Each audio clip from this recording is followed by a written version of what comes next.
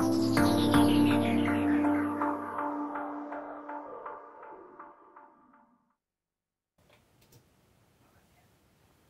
everyone, my name's Declan McGlynn. Welcome to Friday Forum Live, Point Blank's weekly broadcast bringing you exclusive tutorials, artist interviews and industry insight every Friday live from East London.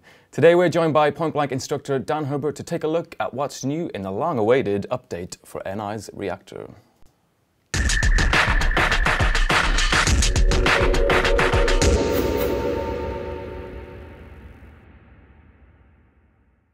So today is all about Reaktor 6 and sound design, but if you want to master Reaktor and synthesis in general, make sure you check out our courses at pointblanklondon.com and make sure you subscribe to our channel using the button below this video.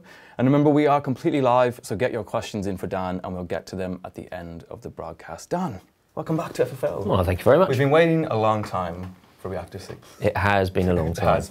Feels like a long time. About 10 years now? Yeah, something like that. We've been stuck on version 5 for quite.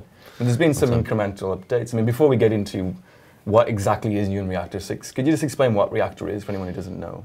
Yeah, Reaktor is this kind of framework, really. It's a modular synthesis environment for building stuff. Now, when it first came out back in the late 90s, there's a kind of previous version before that, it came stacked with a whole load of, I suppose, crazy synths and awesome kind of sound design potential. And so the synths could be actual normal synthesizers, or they could be kind of groove boxes, or effects, basically anything you can think of related to audio. Reaktor could actually create it. So as I said, it came supplied with ensembles. Now this word ensemble crops up all the time. Basically it's a synthesizer, but as I said, it could be a groove box, could be an effects, whatever it is, but that's their terminology. And there's quite a lot of terminology related to Reaktor. So it kind of encompasses all those different things. Okay. And a lot of the synths that they've been bringing out recently have been built in Reaktor, like Monarch. Anyone who's used Monarch or the Mouth or Razor. Yeah, Razor as well, No, and Rounds and Molecular. And I mean, on their own, there's really exciting synthesizers which sound brilliant. And that's one of the things I think puts Reaktor apart from other kind of modular synthesis environments out there is the sound of it. Sound of its oscillators, the sound of its filters. The way it's kind of going and making it easier to program in. I mean, there's other software out like Max for Live and Max, as well as other environments as well. But the sound of Reaktor is actually better. Things like filters. So what's new in Reaktor 6 then? Right, what's new in it? The actual layout is pretty much the same. They've certainly been working hard to kind of improve the look of the interface.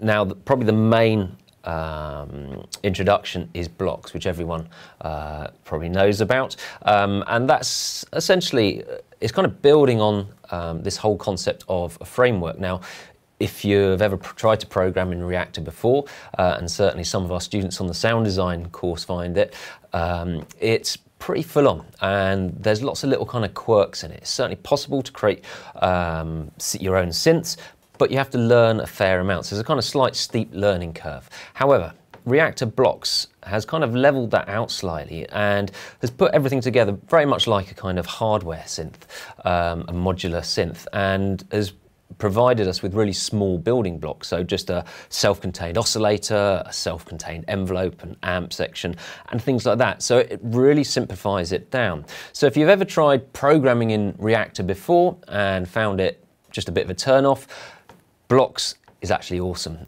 because it does completely simplify it. As long as you've got a basic knowledge of modular synthesis and the kind of terminology, it's kind of changed it and put it all onto a level playing field. So here, for example, on my screen, I've got a split screen here. You can see the panel at the top, okay, and then lower down, this is what's known as the structure view. And you've got all these little blocks here, the kind of hence the term blocks, which are kind of building blocks. So we've got an oscillator. So for each of these blocks, you've got a corresponding panel in the screen above. Now, the great thing about using blocks and Reaktor in general is you don't ever have to see the structure view. You could just use it as a good quality synth, okay, with some awesome sounds.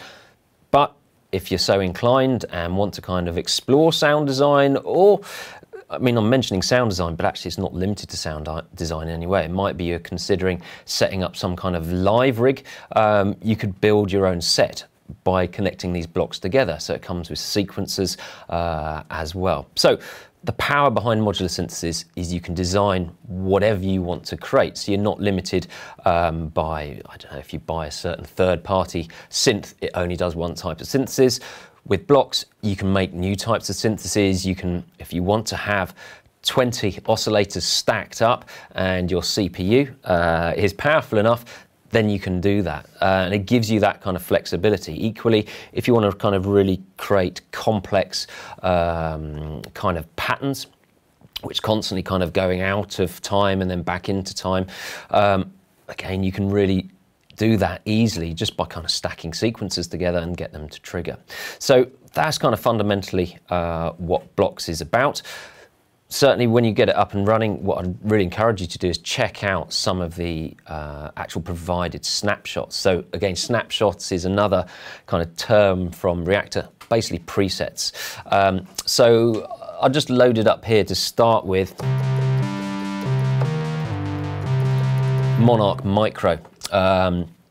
Which is based on the Monarch synth, obviously. So it's obviously, what we've got here is a couple of oscillators, an envelope, 2 envelopes, and a filter. Okay, and then a reverb unit here from Rounds.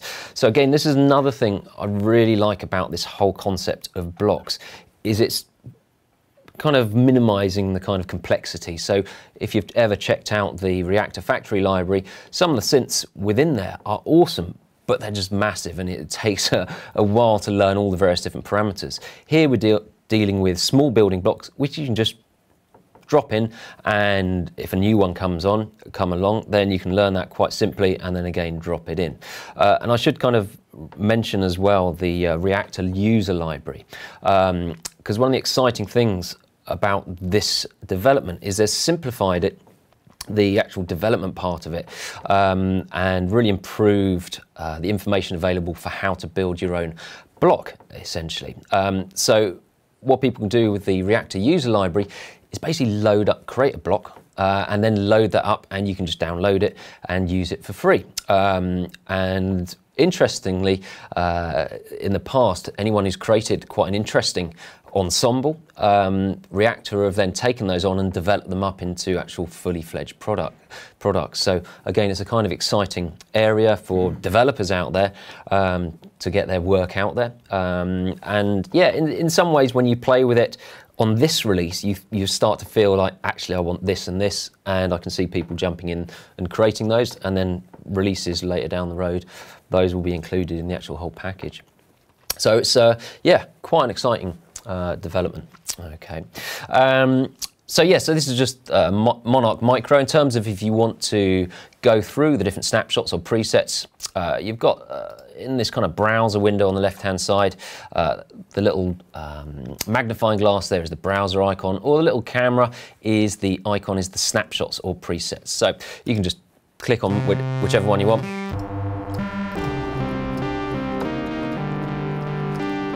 Monarch does sound amazing. It does indeed.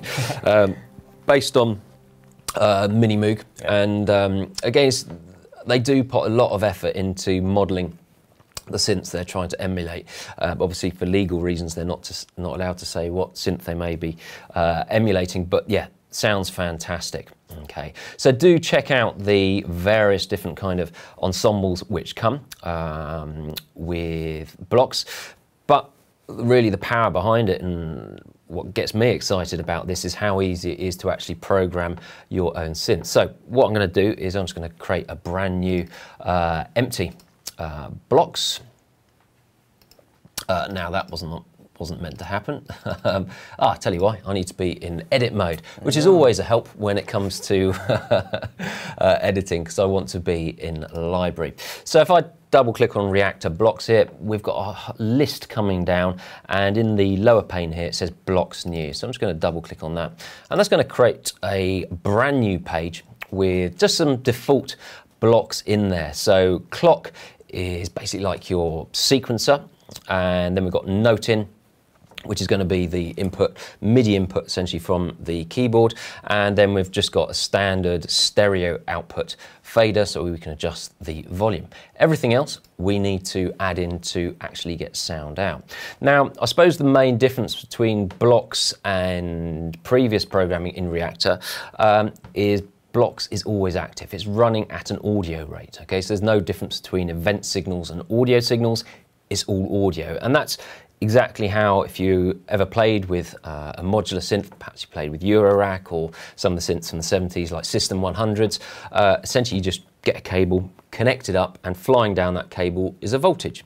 And it doesn't matter if you're controlling pitch or modulating filter or an audio signal, it's just a varying voltage. And it's exactly the same when it comes to blocks. It's a digital signal, but the cables are all going down the wires is exactly the same signal. So let's just connect up an oscillator. And as I said, it's running all the time. It's not obvious it is, but if I drop in this oscillator and connect it up to my output, probably a low sound. 25 hertz. There you go. Well, that's my favorite. There we go. There we go. So that's kind of higher in the register now. So if we want to do hertz, we're actually on keyboard tracking. We can just click on this key tracking here, and you can dial whatever frequency you want, and just listen and chill out and vibe out on that frequency.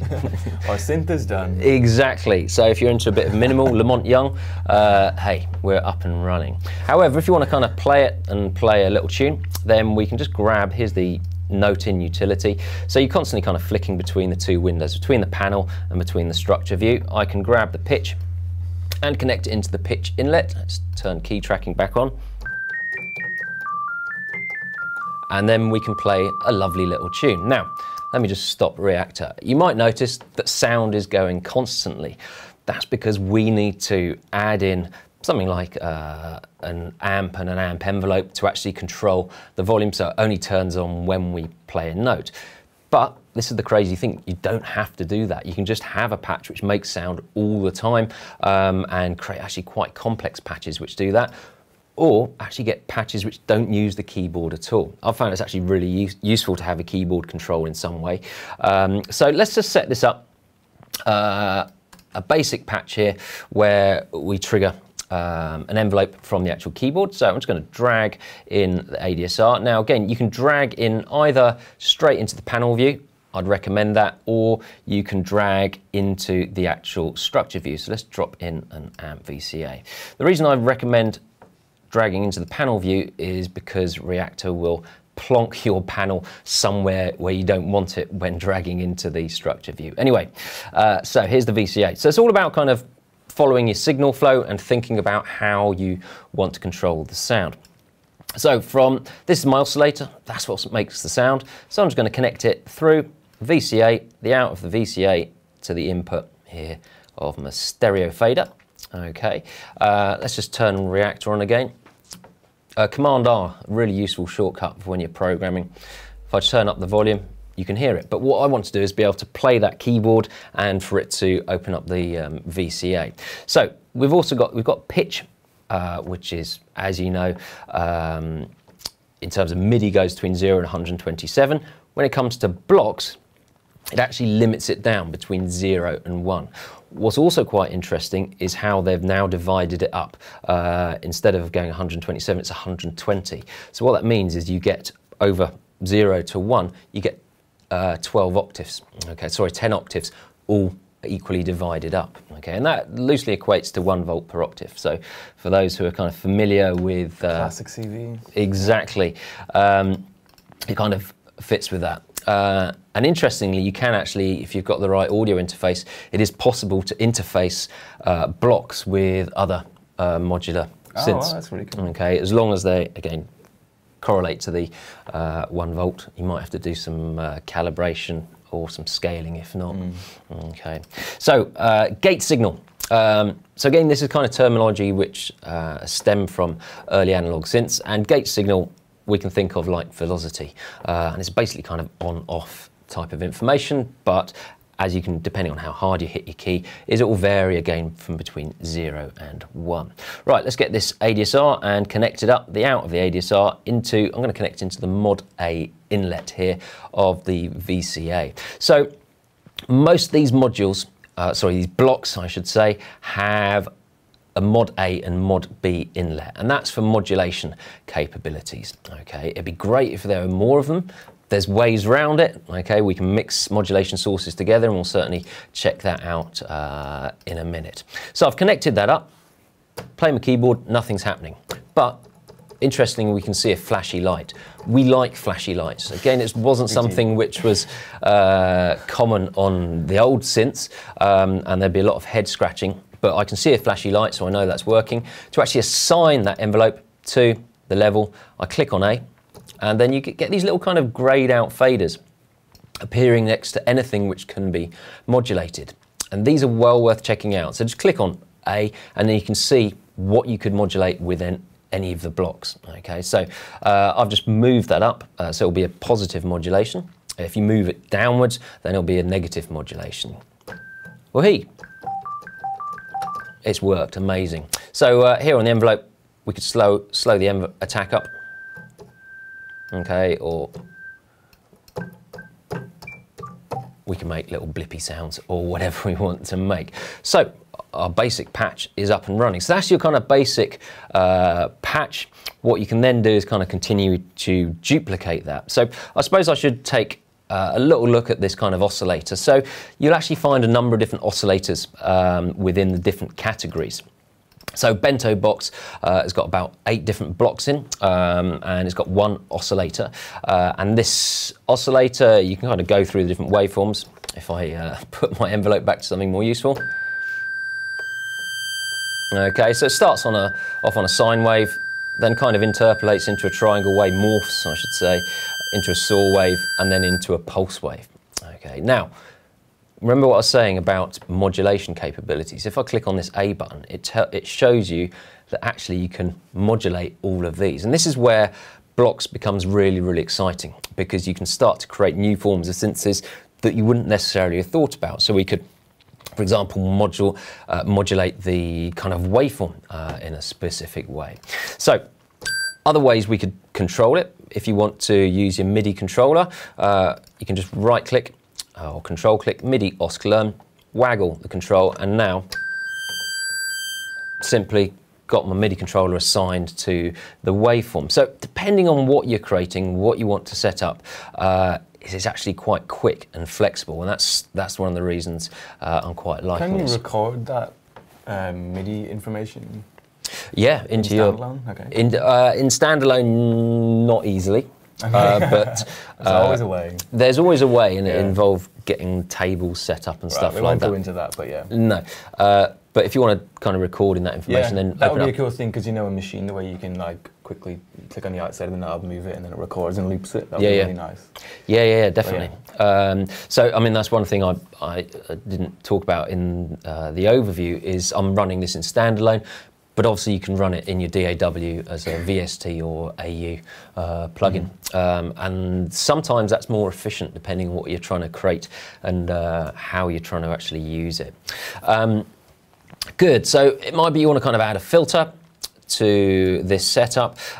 What I would say whenever you're creating stuff is try and be quite neat when you're programming and get into the habit of naming your blocks as you're dropping them in. So I'd started explaining about these different categories here. So in Boutique, for example, you've got a couple of oscillators and different filters. Okay, so it's worth, again, checking these out. Monarch, for example, it's got some really nice sounding filters in. So anyway, let's just drop in this filter here. Connect him up. So signal flow from the, it doesn't really matter where I put my filter. Typically where we'd stick it is after the oscillator, and then out of that into the VCA. Okay, if I want to have another envelope for my filter, I can. So I can just duplicate, Command D is the shortcut. And as I said, get in the habit of naming, because it does get very confusing if you don't name, as we'll see when we create some more oscillators. So that's another envelope. We can stick that into Mod A source. can see that flashing. So to assign it to the cutoff. Now it's not particularly exciting to kind of filter a sine wave. There we go, here's my filter envelope, so I've labelled it here. So let's pull down the, yeah, got a kind of typical plucky sound where we just bring that sustain level down for your filter envelope. So again, another kind of standard building block. And that's the kind of good way to start. And once you've got the your kind of basic structure, then you can kind of easily copy it and make it more complex. So like I said, there's actually quite a few oscillators to choose from, and they sound good. You can obviously just duplicate the same one, but why not check out, I don't know, something like the multi-wave oscillator. Let's drop this in, and they'll have a different amount of inputs on it. Now, another thing I should say, you've got a little info button, which you find up in the top right-hand corner here. Now, this is really handy. If you don't really know about synthesis, it will probably give you a good indication of what the parameters do and also what the blocks do as well. So if you hover your mouse over the header, it gives you, I don't know if you can see the writing there, it's very, very small, it gives you an explanation about what that oscillator is about, or what this parameter here, what does the FM control do, or the sync control. Okay, so it's really, really handy. Similarly, as you hover it over an inlet in the structure view, it will also give you a brief explanation of how that could be useful to you. Anyway, I want to patch in this oscillator, so going from the pitch into this one now. If I try and connect the output into my filter, it then disconnects the other oscillator, which is irritating to say the least. So what we actually need to do is we need to mix these together. So there's a couple of different mixes. I'm just going to use the one from Bento Box. And let's move it over here. So from the output, I'm going to go to in one there. And again, this is where it can be handy to actually name your oscillators with whatever number inlet is going in. So one Bento Box. There we go, to a boutique multi-wave, which looks kind of similar to Juno 106. Another thing I found quite useful when you're setting up complex patches is actually make use of these hints. So I was saying about this information button. Well, at its default, it just says level 1. Well, if you're creating quite a complex synth with lots of these mixers, even if you kind of align them, it can get quite confusing, especially if it's been a bit of time before you created it and then come back to it. So what you can actually do is call up properties, okay, and then we can type in here where the actual signal is coming from. So Bento Osc, and then now if I hover my mouse over it,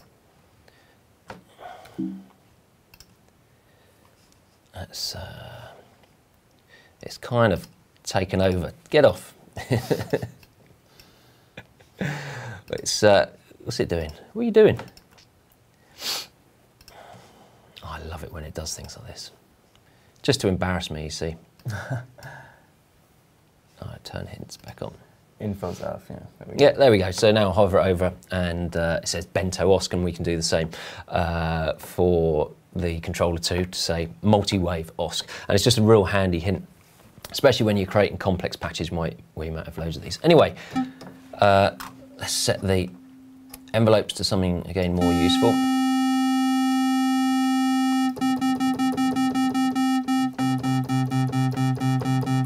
Okay, so we're now basically mixing our sources together.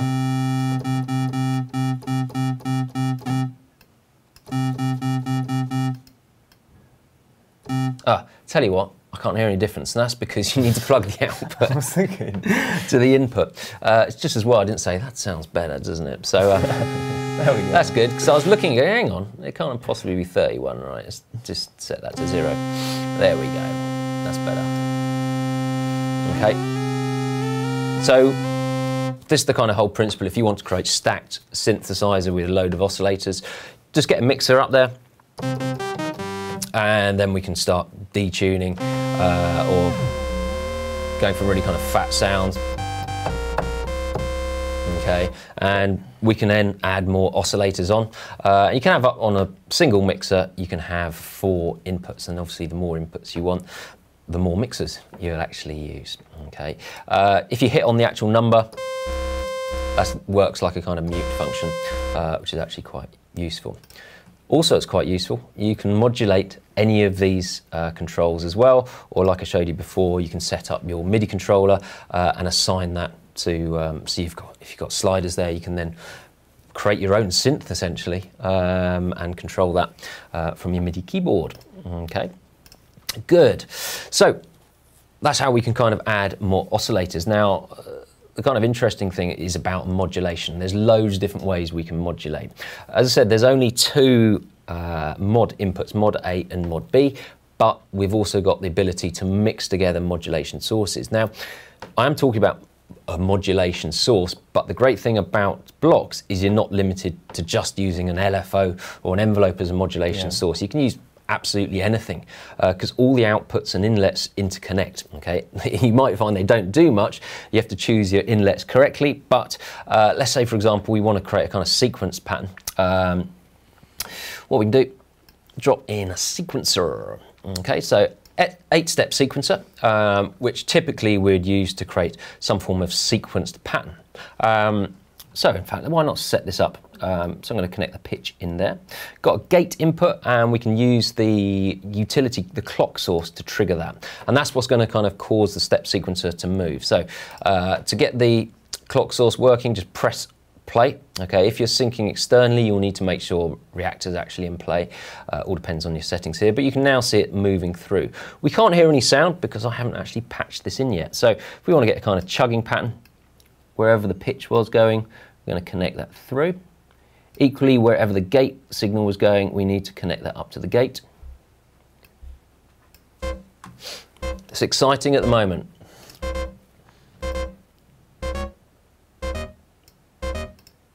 You feeling excited, Declan? I'm feeling this track. Yeah, it's going well, isn't it? Yeah. So,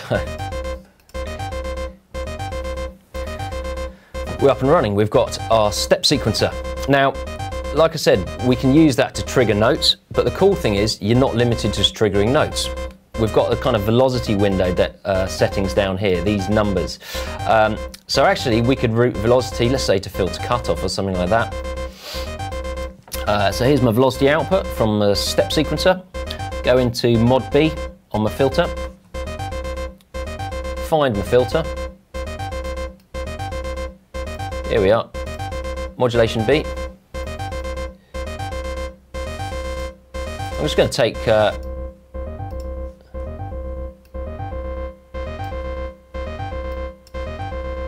mod A off for the moment. And depending on the setting here, let's give it a little bit of resonance to make it a bit more obvious as well. So basically our step sequencer is now modulating that cutoff. Okay, the lower these numbers, yep, the lower the actual cutoff. Good. Now, here's another kind of exciting thing about it. Let me just turn Reaktor off for the moment. Is we can then use another step sequencer or an LFO, whatever it may be, to then actually control the step sequencer. And this is the great thing about modular synthesis. You can build a little system and then bolt on another system on it to kind of keep varying it. So you end up with constantly varying patterns. So if I'm just going to use a couple of extra modules here. Let's come down to utility. So one in here called, I may be lying about utility, Digilog, sequence clock divider. What this essentially allows you to do is divide up your kind of main sequencing clock, okay, up into smaller amounts and get kind of quite complex patterns. Whack that in there. And let's create another sequencer, so I can just duplicate that. Gate into there. So here's my kind of clock divide. And what I'm going to do is just connect let's go from the velocity output of this sequencer. I'm going to go into the mod A inlet of this one. Now, again, this is where you want to get in the habit of naming stuff. So this is my mod sequencer. Okay, otherwise everything looks the same and it gets really confusing. So what I want to do is just vary, let's say, the amount of steps of my main sequencer using this other sequencer. Okay, so here's my mod sequencer. So this is the main one. I've gone into if I just turn Reaktor back on, you can see I've got modulation source.